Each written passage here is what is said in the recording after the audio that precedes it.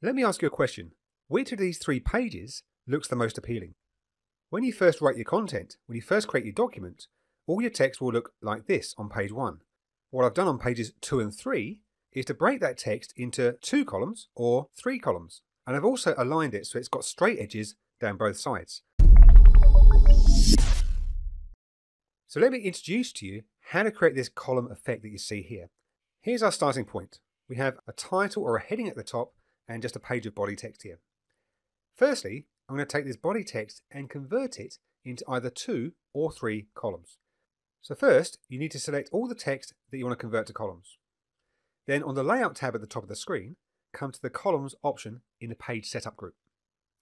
This gives you the choice to convert to either 2 or 3 equally sized columns, or to have what's called a left or a right column format. Now the left column format gives you a thinner left column and a wider right column. So you can have, say, a sidebar with some quick links to the main content. And then the main sidebar on the right-hand side has the actual content. And right is just the reverse of that. So let's choose 2 columns initially. You can see it's converted your 1 column format into 2. When you've got stuff in columns like this, back on the Home tab, if you justify the text, it presents a lot better on the page. So these are 2 equally sized columns.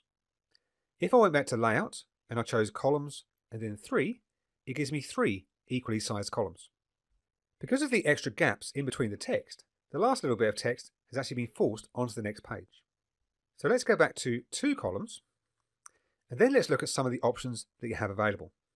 So still under the columns, at the bottom is an option called More Columns, and this displays a separate dialog where all of your controls are in one place. So firstly in the middle, you have number of columns 2. It could also be 3 or 4 or more. It all depends on the layout of your page. If you had a landscape page, for example, you would have room for more columns. The line between here gives you the newspaper line effect. So if I just click OK there, it's put a single straight line straight between the 2 columns there to separate them. Back in the Columns feature and More Columns, at the moment these columns are equal widths. And that's because of this tick box down the bottom where it's ticked and it says equal column width. If we untick it, the width boxes then become available to adapt. When they're equal width, only the first one is available to adapt. So let's untick it. If I nudge either of these figures up or down, let's say I take column 1 and reduce the width down, you can see that column 2 is increasing to fill up that gap. If I decrease column 2, the spacing here increases to take over that gap. In other words, the whole page width is accommodated for, and you can determine what size each column width is and how much space between the 2 that you want. Let's set this to a 6 centimeter width on the first column. That gives us an 8 centimeter width at the moment on the second column. I'm going to reduce that down a bit in terms of spacing to give us just a 1 centimeter gap between the 2. And that actually leaves me with 8.92, or just under 9 centimeters for that right-hand column. Then I choose OK, and you can see it's actually offset the columns now. They are unequal widths. You may or may not have noticed that the heading at the top still goes the full width of the page. It hasn't been affected by the fact that we converted this body text here into 2 columns.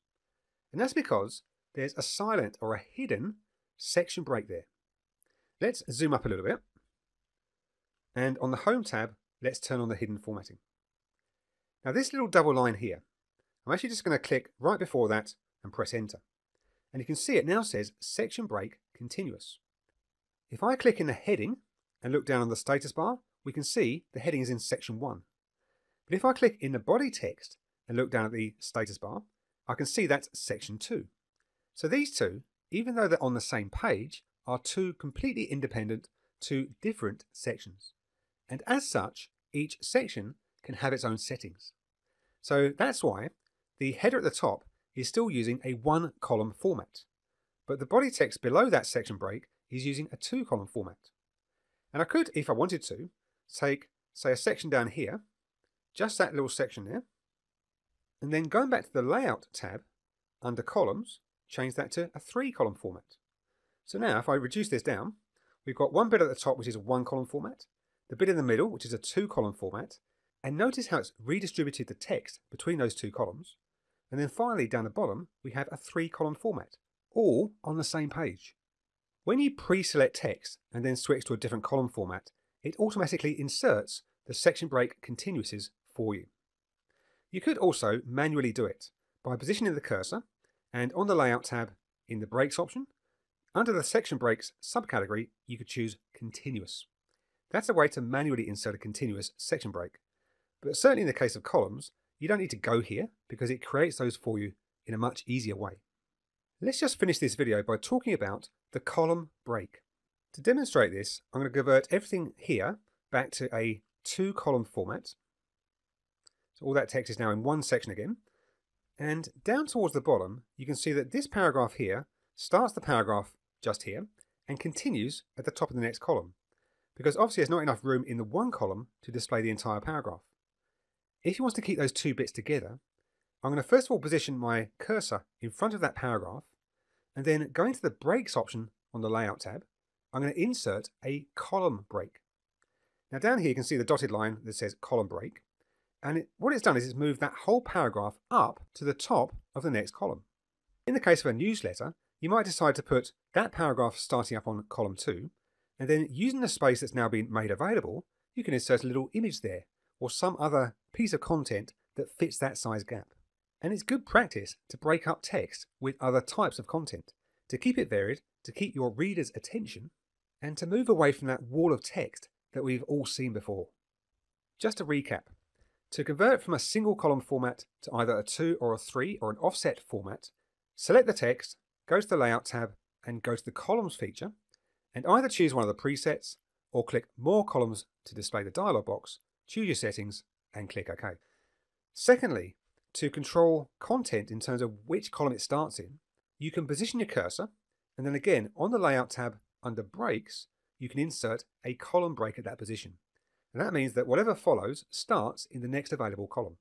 And that's how columns, column breaks, and continuous section breaks all work together towards that ultimate goal of making whatever you're presenting much more readable and much more interesting.